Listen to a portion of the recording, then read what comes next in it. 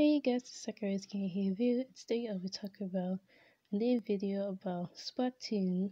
I haven't talked about Splatoon in a while, so Splatoon is having like another localization for the series. It had like the first series, it was localized and you can read it. I'm not sure if it's on Bookwalkers or any manga sorts, but this is like the second. The second one is like the adaptation of the second game.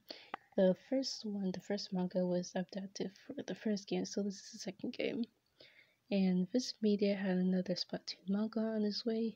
Hidegato Splatoon Squid Kids comedy show will release in English July 14, 2020.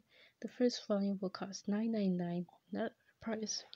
It is the first Kumo comic starring new inklings based upon Splatoon 2 characters and design. The cover show its 2 new starts.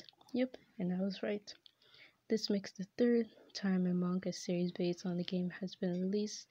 The first was originally Splatoon manga, which launched in 2016, was perfectly picked up by Viz Media, began appearing in English in December 2017, and for Komi Splatoon comics appear, the art and Splatoon art of Splatoon 2nd when Dark House Comic localized them.